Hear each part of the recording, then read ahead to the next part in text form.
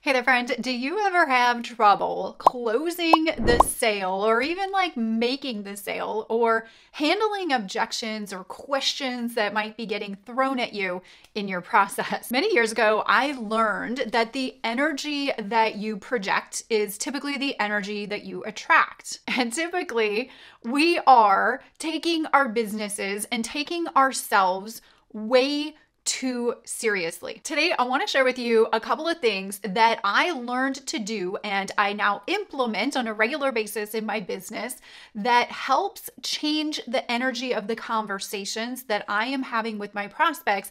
And it typically gets them to sign up relatively quickly now with more excitement. And it's also made the process a whole lot more fun for me. So let's dive in.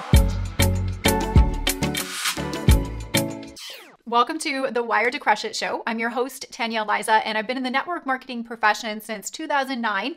And I have built my entire business 100% online using my automated selling and recruiting systems. I've built a multiple seven-figure brand and business now. And I share this with you to say that this stuff works if you go out and implement it. I always found it really, really funny that whenever somebody gets something in their hands that they have to sell or they have to recruit for, if you're in network marketing, they go from, posting normal stuff on social media that's actually great, having normal conversations that are amazing. And then immediately when they have something that they have to talk about that they sell, they go from like human to weird. Now I get it, because when I have to show up and do one of these videos for you guys, like this is pure value. Like I'm not selling anything in this video. I'm literally just showing up and giving value to my marketplace, helping and training and giving tips. And anytime I have to do that, I don't really feel a lot of pressure. I just get excited that I get to do that with you.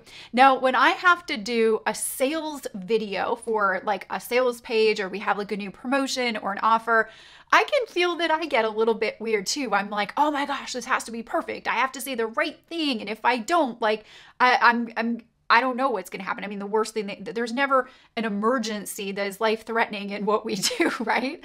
So I totally understand that when somebody has something that they have to they have a little bit more pressure on themselves with, they go from human to weird. This doesn't even just happen with me or even with you. It also happens if you're running a team. It happens with your team too. So we have to help not only ourselves navigate through this, we also have to help our team navigate through this as well. So I'm going to give you 6 things that I implemented that I think made the world of a difference and also helped me make more sales, a ton more sales actually, but it also made the process a whole lot more fun for myself. And in doing so, if you tune in each week, you know that I like to equip you with each episode with a free resource that you can actually use in your business and see results with.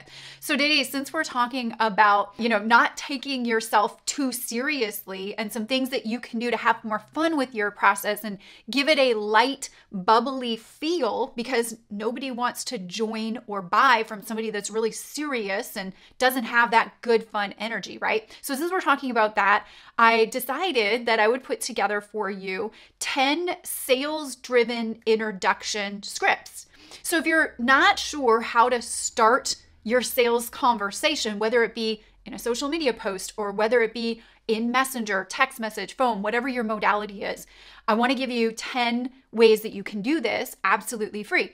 And wherever you're tuning in, I'll leave in the description area a link where you can go and get this, or you can head over to the blog at tanyaaliza.com/342. I'll leave a link for you so you can go there and it's easy. And you can get those absolutely free. You'll see this video on my blog, and then right below the video, there'll be a big yellow button. Click it, request it, and use them. And then share with me how you love them and how they're helping you. Okay, so the first thing that you have to do that makes this so much more fun and effective and makes you more sales is you have to detach yourself from the outcome. Because when you're so attached to the outcome of, I need this person to say yes, or I need this person to buy from me, right? If you're attached to that outcome, it's going to put you in so much fear that, number one, you might not be executing what you know you need to do to get what you need to get done. But the thing that it is when you have pressure on the process, your prospect is going to feel the pressure, and whatever you pursue repels. Okay, so whatever you pursue, they're gonna repel. So we're gonna be going like this. So when you detach yourself from the process, it becomes more fun. It becomes that push-pull, right? So that push-pull effect, like that energy, you have to just completely take it away from the equation. So for me, when I did this, and I remember when I joined my network marketing company that I'm in right now, I'm gonna run it. I'm not gonna let it run me. That was like my goal when I got in. And I said, and one of my biggest goals is, and commitments is, I'm going to make this fun. I'm going to make it fun for me. I'm going to make it fun for my team. I'm going to make it fun for my prospects. So in conversations, I made it fun and I detached myself from the outcome. So that's number one, detach yourself from the outcome. Number two, smile more. I needed this coaching. I still need this coaching so much that I actually have sticky notes on my computer. And whenever I do Zoom call presentations, whenever I do sales video presentations, even when I'm shooting these YouTube videos for you, I am reminded to smile more. When you smile, even if it's through people can't see you, like if it's on the phone, if it's text, if it's messenger, and you're smiling, it is so weird how that energy still comes across to your prospect. It transfers over into the conversation.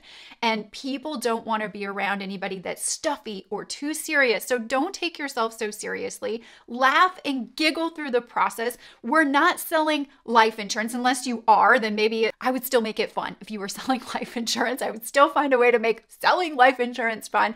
But we have to have that fun energy that attracts. People don't want to be around people that are too stuffy and serious. We have enough of that in the world. People want to surround themselves with good energy. So smile more. Third thing, use emojis and GIFs. Okay. Use emojis and GIFs. So I had this fun challenge that I did with my team. And this was maybe about 4 years ago now. And I told my team, I said, look, we got to remember not to take ourselves so seriously when we're in prospecting mode and when we're in conversations and when we're following up. We need to have fun with the process because we're going to attract better people if we're like that. If we're so serious, our prospect's going to be really serious. We're going to attract all these crazy objections and questions that we don't want. So let's start to have a little bit more fun with this. I said, I'm going to bet you guys that I can recruit new team members onto the team with just using GIFs. So what did that look like? Well, if I was following up with a prospect or having an introductory conversation with them, trying to like reach out, maybe I would send the GIF of somebody like waving. Instead of just typing the word, hi, how are you today? I have like a GIF of somebody waving, hey, how are you today? So there's different energy in that, right? If I had somebody ask me, how much money can you make with this opportunity? I could get super technical and boring with the compensation plan, which by the way, I never recommend doing. And I have an objection handling video for you for that I'll try to remember to leave in the show notes for you below if you want to overcome how does the comp plan work and you don't want to get into the details, because in fact, getting into the details is going to hurt the process anyways. But what I ended up doing is I sent a GIF, by the way, with a gal. I don't know if you've ever seen it, where that gal is laying in a bunch of like money bills and she's doing like snow angels in all of the money. Okay, so what is that doing? It's having fun. And basically what your prospect is doing on the other side of the table, whether they've said it or not, is they are analyzing the process that you're putting them through, because that is what they're going to need to do with their people. And if you make it cumbersome, and if you make it exhausting, or if you make it in any way, shape, or form something that they feel that they can't do or they don't have time for, you're not going to close the sale, right? So we want to close the sale. We want to keep it simple. We want to keep it light. We can keep it fun. A really good way to do that is to use GIFs and emojis to change the energy and to not take yourself so seriously in the process. Now, I will caveat this in saying that there are different personality types of people that you will be dealing with in your prospecting. And when you're dealing with somebody that is analytical and they need details to make decisions, and typically you can figure this out by having conversation in the types of things that they're saying. So if they're like, I need the details, I am a planner, or I like to have everything in the right order, like that's a very analytical individual, then they might very well need some more information than just a GIF on how much money you make. But that's just a way to start the conversation so that you keep the energy rolling light And then if you do need to get into some more details with those personality types, then you absolutely pick up on that as a professional, and you do that. The next thing that you always want to make sure that you're doing is having fun and try to make your prospect laugh. Right? So this can happen in story as well. So if you ask a question and somebody says, I say, hey, where are you from? They're like, oh, I'm from Las Vegas. And then I have many funny stories from Las Vegas. I'm going to spare you the details on this podcast here, but I have many funny stories of Vegas. And depending on the person that I'm talking to, I'll be like, oh my gosh, I love Las Vegas. Funny story. And then I'll share something that will typically make them laugh. Again, this is a great way to not take yourself so seriously and to bring light into these conversations. Number 5, don't pretend to know everything. In fact, even if you're not pretending and you really do know everything, like every little nitty-gritty detail about the product or service or business opportunity that you hold, you do not want to stand on your pedestal and be like, I know everything, and then cite out all of the nitty-gritty details. Again, the details matter to a very, very, very small percentage of the people that you're going to be dealing with, of the prospects. So if you want to make more money, again, you have to pretend that you don't know as much as maybe you do know. So I never bog people down with the details. Again, I used to do this without knowing the harm that it was actually doing in my process. And when somebody asked me a question that I would know all the ego boosting details on, because it's typically what it's doing is like, oh, I know the answer to this and I'm going to answer it like the perfect way with all of the details. And that makes me look better and more professional. In fact, it does the opposite. What it does is it positions that situation in the process where your prospect is like, oh man, I have to know all of that too. I don't know if this is for me. Okay. Or so now this is caveated if you're dealing with people who are looking at your business versus your products. If you have a tool that you can share, that's going to be the best thing that you can do versus you citing off all of the details and giving yourself a little ego boost. It'll maybe make you feel good for a hot minute, but it's not going to make your prospect feel good. In fact, the details coming from you versus the details coming from a professional third-party tool is actually more credible anyways. So I always like to use the line of, hey, I don't know all of the details on that, but what I know is, and then I'll insert a relatable story that hits emotion versus fact, because most people are emotional buyers or decision makers. Very few people, like I said, need logic and facts and reason. Sometimes it's backed up by that, but initially people are attracted and entertained to something emotionally. So I say, hey, I don't know all the details. All I know is, and then I share a fun, relatable story. And then if you want to back that up, because you always have to bring that back into the world, you can say something like, hey, is that something, knowing all of those little nitty gritty details, is that something that you absolutely 100% need to know and is a decision maker for you in regards to buying XYZ product, joining XYZ business? The last thing to remember, number 6, is people want to join something fun, exciting, light, and not heavy and cumbersome. So just remember, the whole thing about this process is keep things light, fun, and something that gives the energy that they would want to be attracted to and associated with.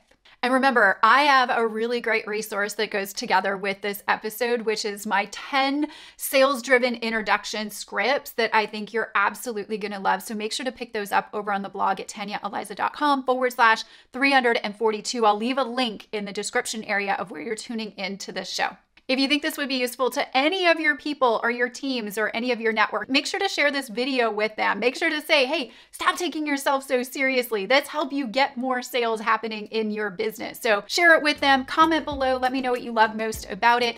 Let's go crush our week, and I'll see you next week on the show.